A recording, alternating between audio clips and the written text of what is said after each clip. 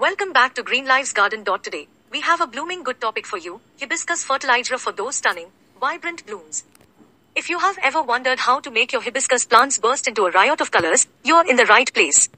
Stay tuned as we dive deep into the secrets of hibiscus fertilization. First things first, let's talk about the types of fertilizers that work best for hibiscus. There are various options, but we recommend a balanced, slow-release fertilizer, preferably one with a higher phosphorus content. This encourages blooming and strong root development when applying. Make sure to follow the instructions on the package, and always water your hibiscus before and after fertilizing to prevent root burn. Remember, it's not just about feeding your hibiscus, it's about feeding them right. Now, let's discuss the ideal fertilizing schedule for hibiscus plants. Hibiscus typically benefit from monthly feedings during the growing season, which is usually spring through summer.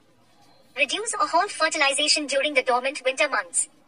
I'm applying fertilizer to this hibiscus right now. See how I'm spreading it evenly around the drip line, avoiding the trunk? But wait, there is more to it. Let's talk about some pro tips for maximizing those beautiful blooms. Keep the soil consistently moist, not soggy. Hibiscus love well-draining soil. Prune your hibiscus regularly to encourage new growth and more flowers. Remove any dead or damaged branches. And voila! With the right fertilizer, timing, and care, you'll be greeted with these gorgeous hibiscus blooms in no time. We hope you found these tips helpful. Subscribe to my channel. Until next time, happy gardening. Thanks for watching.